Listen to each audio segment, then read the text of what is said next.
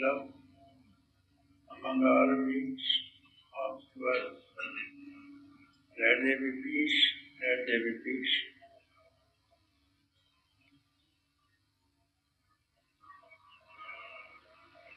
Om Shanti, Shanti, Shanti. Namaskar, Namaskar. Welcome to Satsang.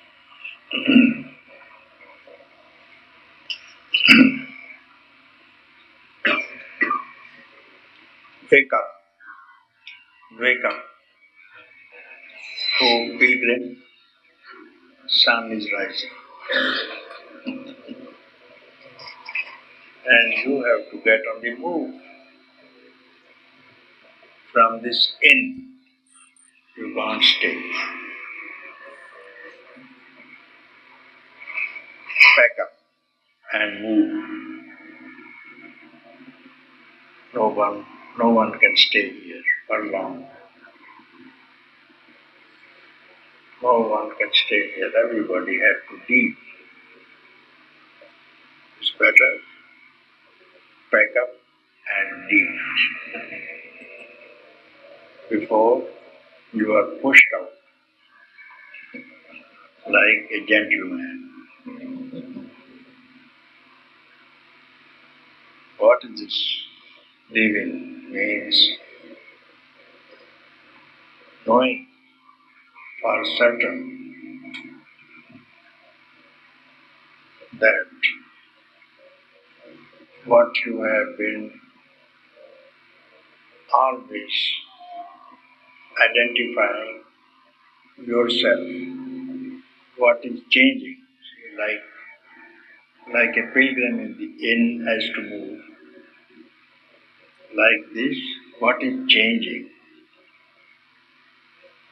is not to be relied upon. If someone asks you, who are you? And the question is, I am Nicholson, I am Thompson, I am Wolf, and so on. No one knows the answer of this question. You are simply asked, who are you? Straight away, you go to identify yourself. The question refers to your body. How have you become? What changes? Childhood came, gone,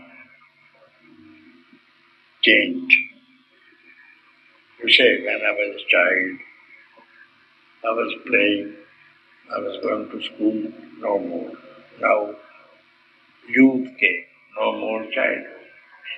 Same person, same body,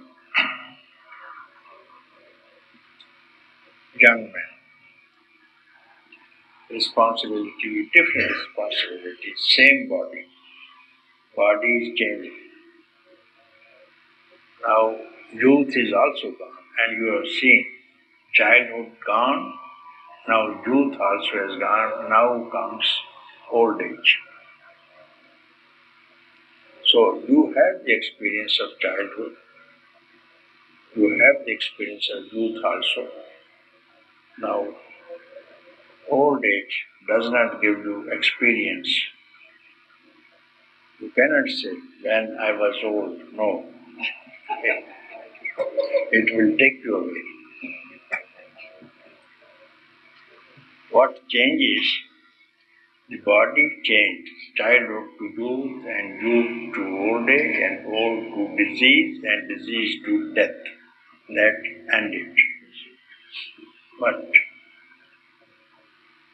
you remained the same. When I was a child, when I was a young man, when I was old man. The I remained the same, and I is the one and everybody. I will say I, you will say I, they will say I, everybody is saying I. I is one, the bodies are different. So this shows there is one absolute reality in all the beings which does not change. which is not a pilgrim, which has not to leave. So you have to identify not with that changes, not with what is born and dies. How you have identified with something which changes, and you are changeless. Here is the question. When I ask you,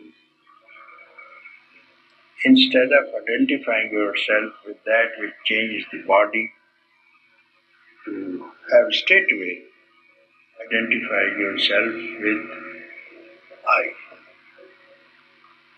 with I. And all these years,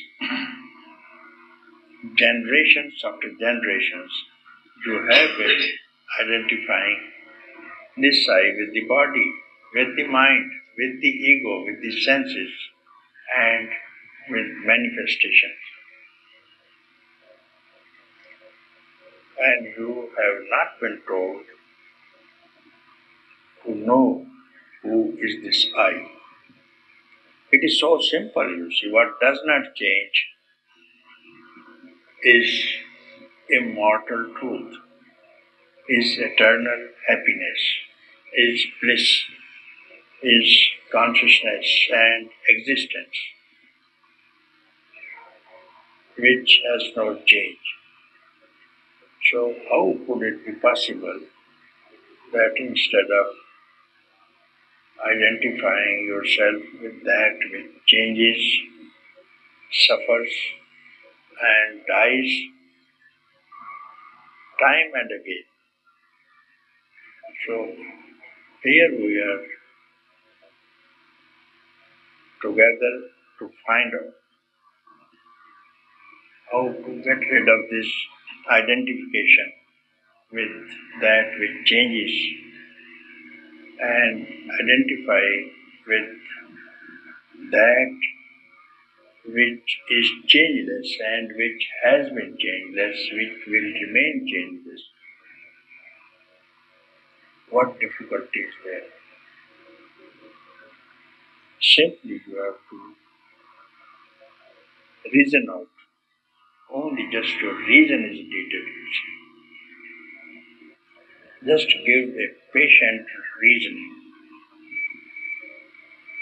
Once a while, anytime, now, in this life or the next life, this depends on you.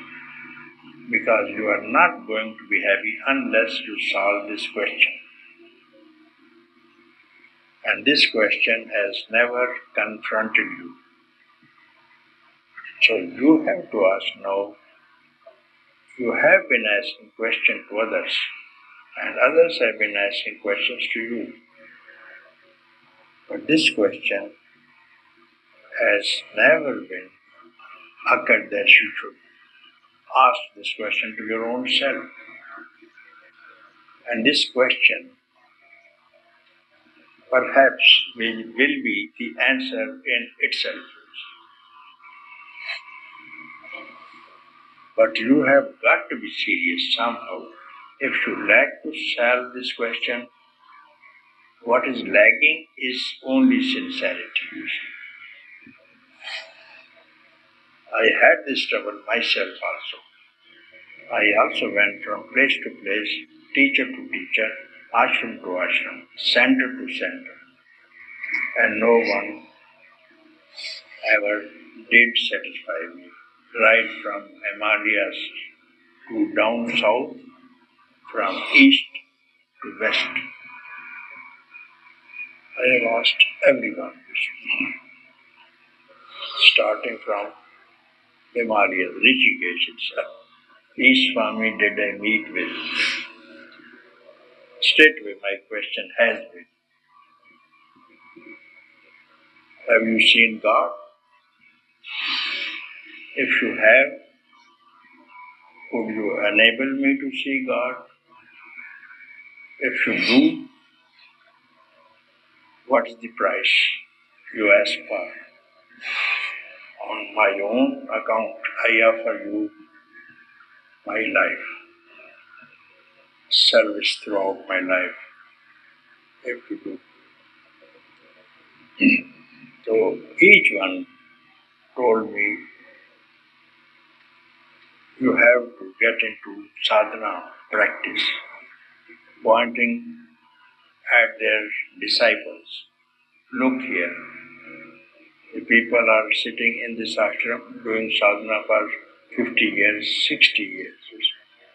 And those his disciples came to the rescue of the Swamis and mocking me.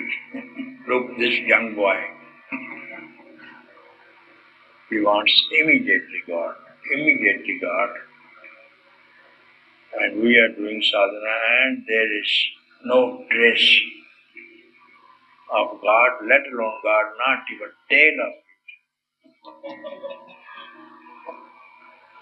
it. Each one was making fun of me, but I will not accept anything that I will accept. My question was straight away, and I was asking, there's no deal in this thing, there is no practice in this, because God is great, that's what I thought.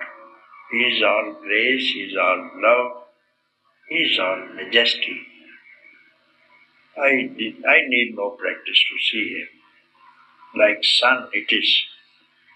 So I may have some trouble with my eyes, and that has to be operated upon.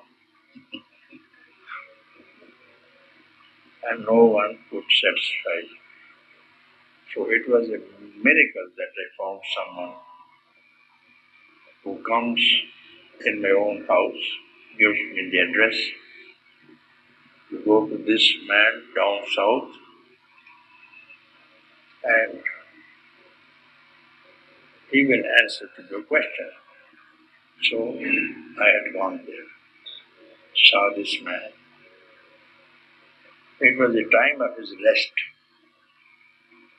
from 11:30 to 2:30. So no one was entering in the hall, and I had occasion to speak to him because he was alone. Never did I know that this is the time of the rest for the master. And it was open, the windows were open, only the doors were closed.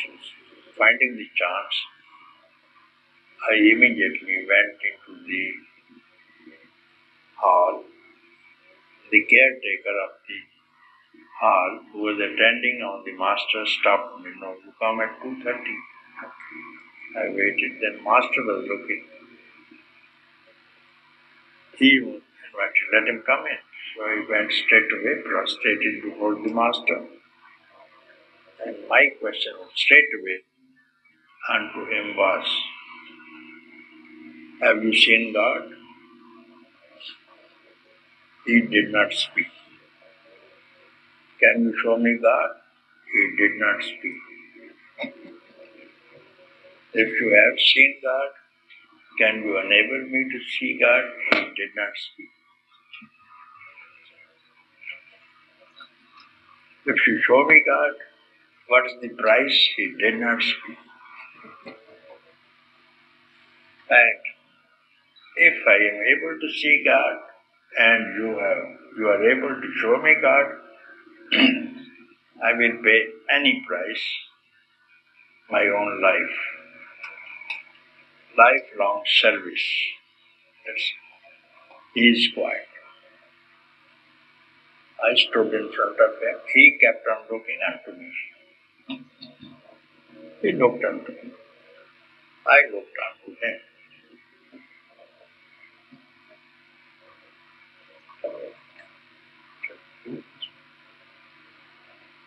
So anyway,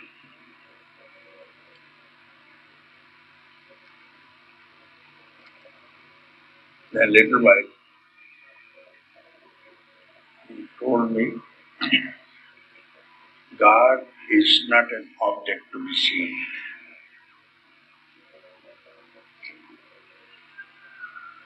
He is the subject. God cannot be objectified. He is the subject. He is not anything that can be seen. He is the seer.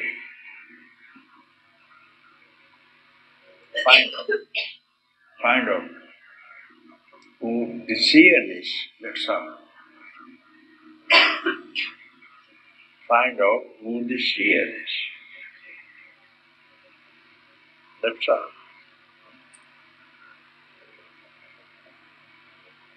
That's all the teaching. That's all the teaching. Find out who the seer is, not what is seen. So instantly something, not only the word that I heard through my ears, this word had power and my heart was open because I was disappointed everywhere. No one, no teacher in India satisfied me. Everybody practice. Enough practice I have been doing, I had done, and I remember what practices I have done in the previous life, as Buddha knew very well. Enough with the practice, I was fed up with the practices. And now was the time to see a perfect teacher who could show me something very new, very fresh, which I missed. Who can see the seer? Everybody wants to see, and what is seen is an object of sight, is an ego. So he said, find out who the seer is. So instantly he said, because my question was, can you show me God? And instantly he said, in Tamil, of course, and he was a student of mission school. He was son of an advocate. He studied in a mission school. At the age of 17, he left his place. And he said, you are God itself. You are God. Nidana Bhagavan. You are God. And I didn't have doubt about it. It's a matter of minutes between a student who is really very qualified,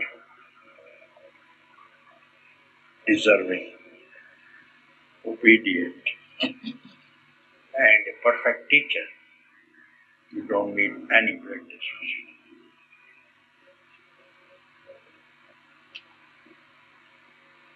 How far yourself would be away from you? How far? It's common sense. I. How far is I situated from you that you need any kind of practice? If it was away, then of course you need some vehicle, by air, by road, by surface. But then here it is within of the within, nearer your breath, from where the breath rises. What you have got to do, only to give up your effort. You need effort to get hold of something. You need some effort to imagine something. Imagine something. It's beyond imagination because you don't need to imagine because it is the fountain from where the imagination itself rises from, you see, where the thought itself rises from. What can you think about? So you are not to think, and you are not to do any kind of practice or travel or any destination. So if you remove all these imaginations and your intentions of different kind of intentions of practice and postponements, and wipe out everything that comes in your mind about freedom or enlightenment or what you are even searching for, not even concept of search must rise in your mind, all free. So this freedom from you itself is that which I speak about. There is nobody else to give you anything. You see, this is your own affair. And you have to do it yourself. If even you postpone, there's no problem, I don't think. If even you postpone, say millions of years, if you postpone, and at the end of millions of years, you are going to get it. Even at postponement, you are going to get it, and you will see you have not postponed it, because when you have known, there has been no sleep at all. There have been no ignorance, no darkness. When there is a light, where is the darkness? Where there is knowledge, where is ignorance? When there is a rope, where is the snake?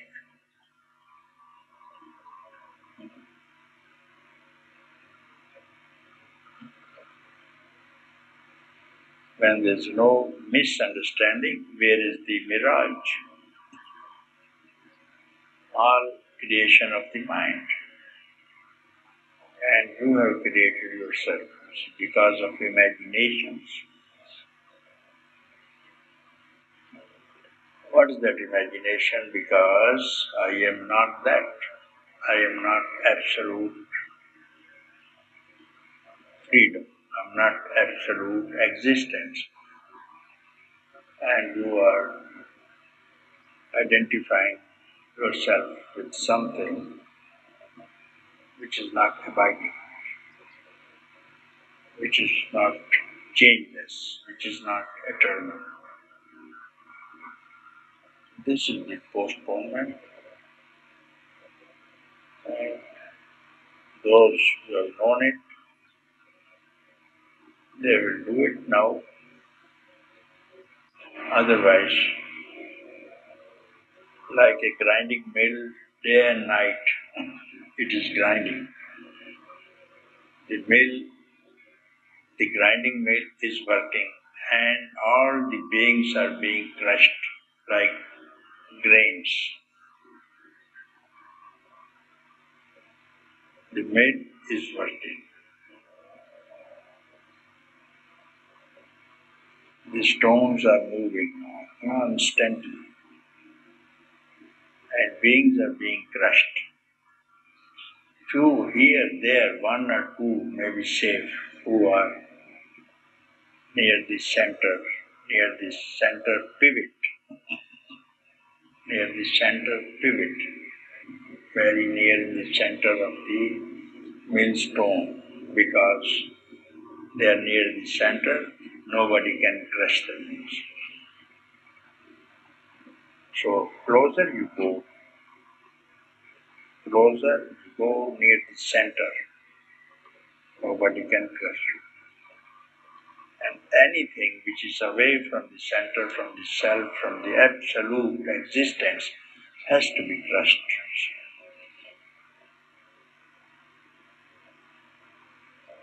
So, my dear friends,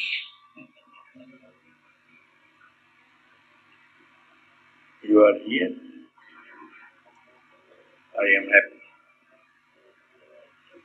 And I am very happy for the results also. I am very much encouraged. And some people are giving me absolute joy. I am happy about it. But I am requesting every one of you who are here. It's enough. All these people who are here. It's quite enough for the whole world, you see, to give light to everybody, you see.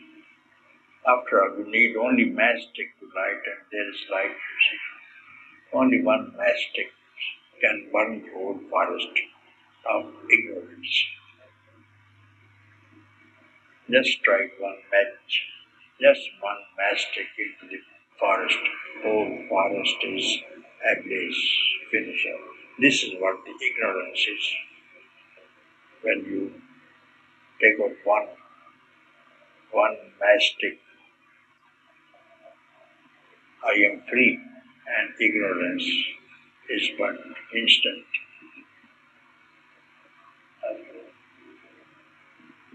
Are you?